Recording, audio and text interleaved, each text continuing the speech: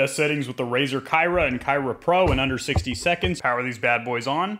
Hit the pair button. Hit that pair button. Create a new profile or open an existing one. Go to edit, audio equalizer over here. Use bass. Trust me, it doesn't overpower the rest of the equalizer spectrum, but it does sound very, very rich and full. Come over here to microphone equalizer. Default sounds the best for this. However, boost does boost up the mid-range to give you a little bit more vocal clarity. Microphone settings over here. Leave both these boxes unchecked. They're a bunch of hunky-dory BS. Power saving mode. This is wireless, so 15 minutes. Turn that bad boy off and save yourself juice. You effed up by not following my instructions. Go to restore to default to bring this thing back to its original glory. Go to your Xbox settings, press the home button, go all the way to the left, go down to settings, general, volume and audio output, come over here, Windows Sonic for the casual player that likes a movie-like surround sound experience, stereo and compressed if you're a competitive esports athlete. Peace.